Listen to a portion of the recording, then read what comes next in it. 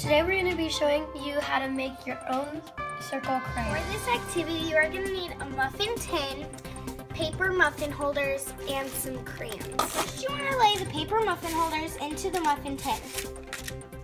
Once you're finished, you want to move the muffin pan away from your workspace. Next, you want to peel the crayons. To do this, crack the crayon in half, then peel it.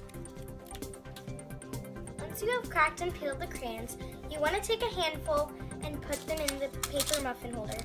Next, you're going to put them oven and put them right in. It'll take about 10 minutes. When you're done, take them out and let them cool for about 5 to 10 minutes. Now that it's cooled off, slowly go around the edges and take this off, then pop it out. Now you have your crayon.